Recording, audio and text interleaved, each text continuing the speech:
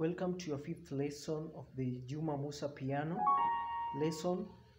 So in our fourth lesson, we learned about naming the keys of the piano. We learned about naming the black keys. And so in a nutshell,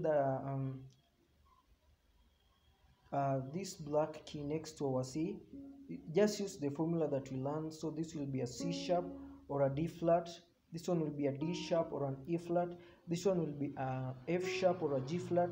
This one will be a G sharp or an A flat. This one will be an A sharp or a B flat. So remember to use the formula that we learned so that you can easily master these keys without using the following letters that I've improvised for you.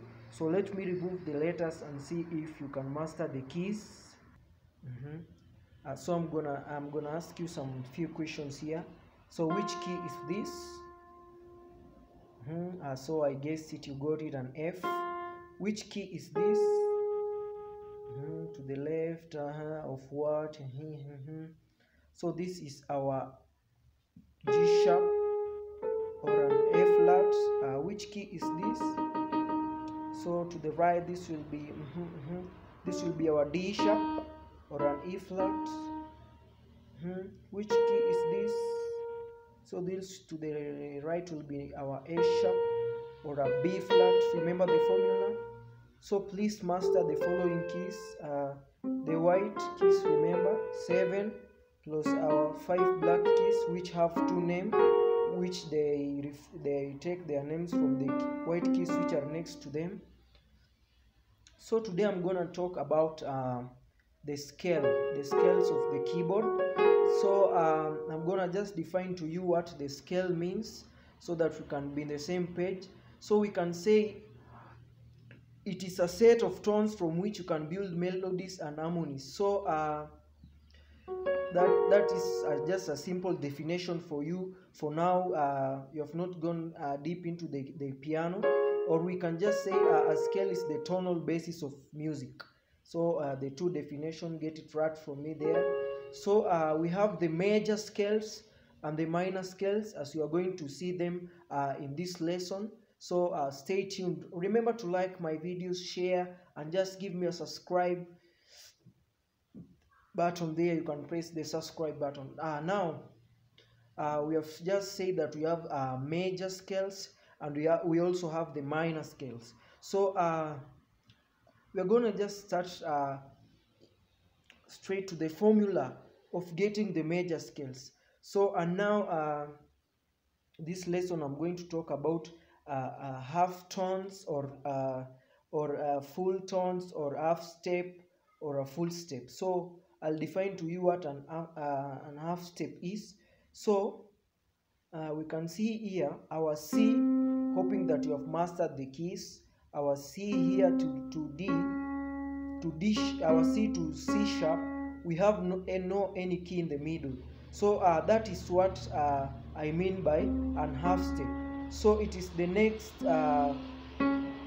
tone, just playing the next tone without having a key in the middle. As you can see, our C to D, we have a key in the middle. So in playing half step, there is no key in the middle. Our example here is our B to C also. We have no key in the middle, so that will we will call it an half step. Or our C to C sharp, that is also an half step because we have no key in the middle. Also our C sharp to D is an half step. Our D to D sharp, half step. D sharp to E, half step. E to F, half step. F to F sharp, half step. Our G to G sharp, half step. Our A to A sharp, half step. Our A sharp to our B is an half step. Our B to our C also is an half step. So remember, playing half step, no key in the middle. Full step will be the vice versa. So in the playing of full step, we say that we always have one key in the middle. For instance, here we have from C to from our C to our D, we have a key in the middle. We call it a C sharp or a D flat. So that is what I mean by our full step. So we can see the full step in the keyboard. So our C to D, we have a full step. Also from our our B to our C sharp, we have a full step because we are playing a full step here because C sharp is in the middle. So in mastering the full steps and the half step, we can say our note to something to note down, regardless if we are playing a white or a black key, so long as there is a key in the middle, that is a full step. Regardless of you are playing a black key to a white key, if there is no key in the middle, that is our half step. So we have seen something to do with the full step and also a half step. Half step, remember half step, full step because our key in the middle, full step because our key in the middle. So we are going to take F to denote it as the full step as an F, as a F letter, and H for our half step. So get me clear. If I say half, what reads in your mind? A full step. If I say H, half step. So the formula of getting the major scales, we shall have two full steps. So we have one full step, then to the second full step, then we are going to have one half step, then we are going to have three full steps. So remember the full step, one key in the middle, first full step, second full step, third full step, then we are going to have our half step because no key in the middle. So go with me again. We have 2 1 3 1. We have two full steps, one half step, then we have three full steps, then we are going to have the one half step. So in a major scale, so we have said two full steps, one half step, two full step, three full steps, then one half step. Go with me. So we are going to start our to call our starting key, for example our C, that will be our grand note. So we are not going to count this as our 1. We are going to count our second key from the grand tone as our 1, or from the starting key as our 1. So if I play full step here, I will start counting my first full step from there. So remember two full steps. So our first full step, second full step, then we have a half step there, then we have a full step there, then we have a full step there, then we have a full step there, then we have a half step there. So I hope all of us have there's a pattern already reading in our mind. So I'm going to show you that pattern just in a few moments here in our lesson. Now, for example, I've just introduced the letter C again. If I tell you to play a C major, remember our grand note or our starting key, because I've mentioned C. So that C will be the grand note or the starting key of our piano or the keyboard. So we have just seen that the formula of getting the major scale is two full steps, one half step, three full steps, then one half step. So for instance here I'm going to give you an example of getting the C major scale. So the C major scale, run with me here. So full step going to D, full step will be our E, then half step will be our E to F, then full step will be our F to G, then full step G to A, then full step A to B, then half step we are going to B to C. So that is an example of our C major scale. I hope you've understood. I'm going to rearrange the letters so that you can understand again. So as you have just noticed, I've introduced another C here. So we have a complete eight notes. 1 2 3 4 5 6 7 8. So we have 8 notes.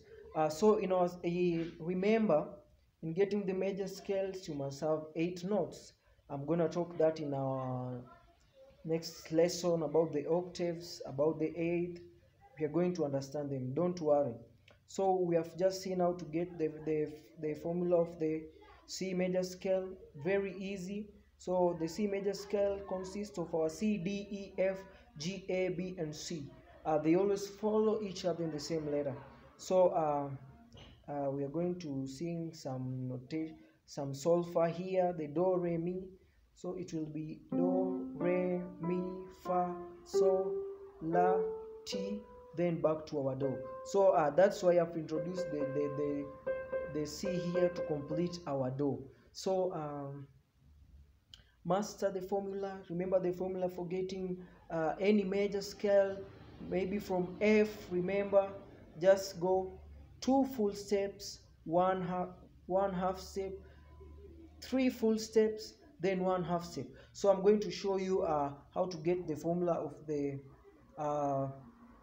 F major scale. So remember our C to our C here. So we have said F, so our F will run from here, our major scale of F, we run from the F, and our final destination will be in the F. So let's go with using the same formula. Remember, 2 full steps, 1 half step, 3 full steps, 1 half step. So we have started that we have said that we're not going to count the grand note in the formula, but the second note to the grand note. So our first full step there, remember, our second full step there, remember, then our first half step, so remaining 3 full step, so full step, full step, full step, then the last half step. So that will be the formula of getting the F major scale. Again, grand note, so it will be full step, half step, full step, full step, full step, then to our half step. So you can practice that formula in any key. Now for instance here, our G, we are going, the grand note here is G. If you want to find the G major scale running from G to our G here, so using the same formula, full step, remember, then half step, then full step, then full step, then full step, then our half step. So this is going to be the formula of getting the F major scale. Remember, I've just introduced the letters here so that it can help you. So the F major scale consists of F, G, A, A sharp or B flat, C, D, and E, and F. Also repeat the song. Remember 8 notes. I've introduced another F. Do, re, mi, fa, sol, la, ti, do. So that is the pattern. So please remember the formula. Example, our C grand note, so our first full step, second full step, half step, full step, 3, remember, then half step. So practice the formula. Then we are going just to introduce the formula of the minor scales. Very easy lesson. Please remember to like, subscribe, and share my YouTube channel. I'm your tutor Emmanuel here. So straight away I'm going to the formula of getting minor scales. So remember, in the formula of getting full steps, we have 2 full steps, 1 half step, 3 full step, then 1 half step. So there will be a change of the formula here of getting the formula of the minor scales, because in a minor scale, for instance, we'll start with our A. So in a minor scale, we shall have 1 full step. Remember, A will be our grand note, so we don't count. 1 full step, then 1 half step, then 2 full step, so 1, 2, then 1 half step again, then 2 full step. Remember, you can see the difference between minor and major scales for now for your level. is that a major scale is happy. Yeah, you play it in a happy, it's in a happy mood. You can listen again. Sorry, that's a major scale of C. Playing for the air, it's a sad, it's morning. Can you listen to it? So looks like a sad mood, but for now we shall look into the difference between the major and the minor scales. But for now, remember, so in a minor scale we're gonna use the formula 1 2 1 2 again. So from our A we have a full step, that's 1, then 2, then we are going to use the formula 1 1 2 1 2. Sorry for that. So full step, that's 1. Remember, this is our grand tone. Then half step, that is 1. Then 2 full steps, so 1 2. Then 1 half step, then 2 full step. So remember, in a minor scale we have 1 full step, 1 half step, 2 full steps, 1 half step again, then lastly we have the 2 full step. So I've just shown you the formula for getting like the A minor scale. So our A is right here, so this is our grand note. So you see, it's in a steady mood, so I'm going to show you in letters. So using the formula of 1 full step, so grand note, first full step, first half step, 2 full steps, remember full step, then 1 half step, then 2 full step. So for instance, our A minor scale will run or consists of these notes: our A, B, C, D, E, F, G, and back to our A. So we introduce the notes so that it can be completed, not so our do, re, mi, but in a different manner, steady moody manner, like that. So you can use that formula to construct many minor keys. Remember, the only thing that you can master is the formula. If you master the formula, 1 full step, 1 half step, 2 full steps, 1 half step, then 2 full steps again, it will be easy for you. Now let me show you another one more. So for instance here, our D minor scale, use the formula, remember, 1 half step to our E, sorry, again 1 full step, D from D to our E, and then 1 half step, E to our F, then 2 full step, F to our G, then G to our A, then 1 half step, A to our B flat here. So again full step here, 2 full steps, B flat to our C, C then to our D. So that is the formula for getting the D minor chord. So